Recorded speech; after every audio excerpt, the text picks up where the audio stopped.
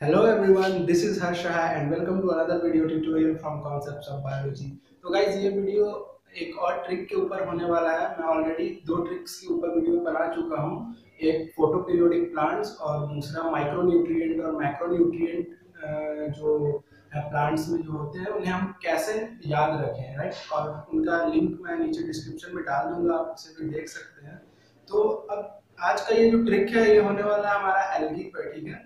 Algae के जो names है सारे red algae, brown algae, green algae, right. तो कभी कभी ना इसे याद रखने में काफी कंफ्यूजन हो जाती है, खासकर जब एग्जाम्स नजदीक होते हैं या फिर अक्सर एग्जाम में भूलते हैं इन सब चीजों को। तो मैंने एक अपनी तरफ से कोशिश की है इसे, जिससे आप निमोनिक्स के तौर पर याद रख सकें। तो चलिए बात करते हैं इस पर, राइट। तो सबसे पहले अगर हम बात करते हैं तो एल्गी को तीन क्लास में डिवाइड किया गया है, राइट। जो है green algae, brown algae, red algae, क्लोरोफाइस, फायोफेसी and रोडोफेसी, right. अब सबसे पहले थोड़ा सा बात कर लेते हैं कि ये क्लोरोफेसी क्या होता है। क्लोरोफेसी यानी ग्रीन एल्गी, ठीक है। वर्ड क्लोर, ठीक है। ये जो यहाँ पे वर्ड क्लोर है इसका मतलब हुआ करता है green, right. So it becomes green algae.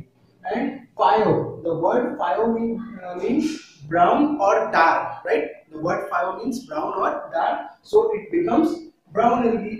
Rhodophyceae means red algae in the same way, rhodo red, right? और अगर ये बात करते हैं कि ग्रीन एल्गी ग्रीन क्यों है, क्योंकि इसमें क्लोरोफिल होता है, ठीक है। क्लोरोफिल ए, विच में भी क्लोरोफिल ए और क्लोरोफिल बी, राइट। और यहाँ जो chlorophyll are green in colour, ठीक है। ग्रीन कलर का क्लोरोफिल होता है। और अगर बात करते हैं फायोफेसी की, इसमें हुआ करता है फ्यूकोजैंथीन, right. फ्यूकोजैंथीन pigment which impart this algae brown color, okay। And in rhodophyceae it contains phycoerythrin pigment, right, which gives this algae red color, ठीक है। तो अब अगर हम बात करते हैं इसकी ट्रिक पे, तो जो क्लोरोफियसी है इनमें ये मेन एग्जांपल्स मैंने एनसीईआरटी से ले रखे हैं, ठीक है। तो पहला हो गया क्लेमाइडोमोनास, राइट। दूसरा हो गया स्पाइरोगाइरा, वॉलवॉक्स, यूरोथ्रिक्स, चारा, ठीक है। These are some main examples I have taken from NCERT, okay। तो सबसे पहले ग्रीन एल्गी में बात करते हैं। इस ग्रीन एल्गी की बात करते हैं तो ये बन जाता है क्लेमाइडोमोनास, बन जाता है कॉल यानी फोन करना, right, phone call, okay. Spirogyra becomes SP, SP वो पुलिस वाला जो एसपी होते हैं वो, ठीक है। Spirogyra becomes SP. Volvox becomes वो, ठीक है। वॉलवॉक्स यहाँ मैंने वो लिख रखा है वो, ठीक है। यूरोथ्रिक्स बिकम्स लोग, यहाँ पे आप जो यू है इसको साइलेंट कर दीजिए, ठीक है। Silent the you and then it becomes लोथ्रिक्स, ठीक है। Remember it as a लोथ्रिक्स, it will be help for you. It becomes लोग एंड चारा बिकम्स चोर, ठीक है। चारा चोर, थीफ, राइट। तो ये बन जाता है call, Chlamydomonas, spirogyra SP, Volvox वो, यूरोथ्रिक्स लोग एंड चारा चोर, ठीक है। कॉल, एसपी, वो लोग चोर है, ठीक है। आप कुछ लोगों को ऑब्जर्व करते हैं आसपास, आप देखते हैं, आपको उनकी एक्टिविटी पे डाउट होता है तो आप अपने दोस्त से कहते हैं यार कॉल, एसपी, वो लोग चोर हैं, ठीक है। वो लोग तो चोर लग रहे हैं, राइट। तो इस तरह से हम इसे याद कर सकते हैं इजीली। अब बात करते हैं, टॉक अबाउट ब्राउन एल्गी, ठीक है।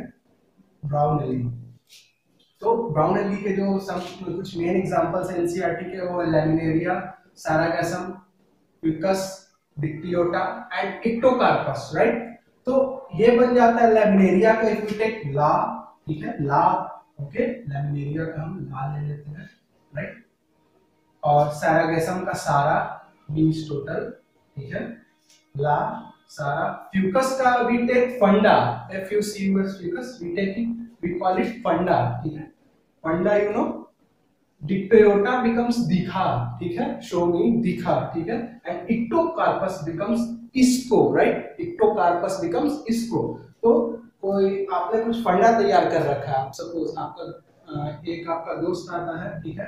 तो आप अपने एक दूसरे दोस्त को बोलते हैं जो भी फंडा आपने तैयार किया, ला सारा फंडा दिखा इसको, मतलब जो भी फंडा हमारे पास है वो इसको दिखाओ, ठीक है। तो in this way we can remember it, ला सारा फंडा दिखा इसको, it is making some sense, okay. And if we talk about now red algae, right? It is quite easy to remember red algae. Okay? Red algae is red.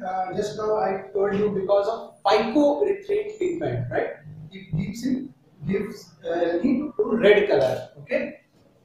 तो it becomes जो red algae के कुछ examples है वो है प्रोफाइला, पोलिसिफोनिया, gracilaria and giladium. Remember one thing, this gracilaria and giladium also used to make ice cream and jellies. ठीक है, it is important for exam purpose. You must remember it that this gracilaria and giladium are used to make ice cream and jellies. जो भी हम jelly और ice cream जो खाते हैं वो ग्रासिलेरिया और जिलेडियम या फिर रेड एल्गी से मिलता है. कभी-कभी एग्जाम इससे डायरेक्ट क्वेश्चंस आ जाते हैं रेड एल्गी से. सो please remember this. Okay, so Prophyla, Policifolia, Gracilaria and Giladium. So now it becomes Prophyla becomes professor. Okay, lecturer who teaches us in college. Prophyla becomes professor.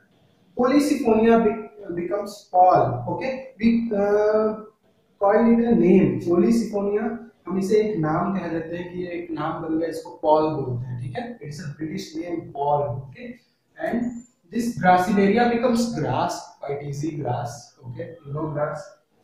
And this gillidium becomes jelly. Okay, जो भी jam और jelly होता है. Okay, so it becomes jelly. So this very simply becomes Professor Paul eats. Okay, this is extra word, eats. You don't have to remember it. Don't confuse here, right?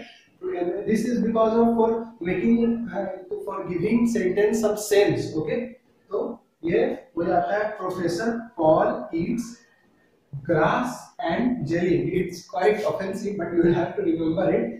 Professor Paul eats grass, gracilaria becomes grass, and this giladium becomes jelly. So this becomes simply Professor Paul eats grass and jelly. So by this fashion we can remember the whole family of algae, Chlorophyceae, Biophyceae and Rhodophyceae easily. So guys, if you like the video, please hit the like button.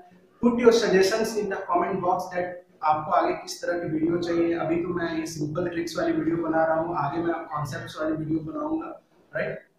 And share this video with your friends and also subscribe to my channel and don't forget to press the bell icon for the latest videos. Thank you.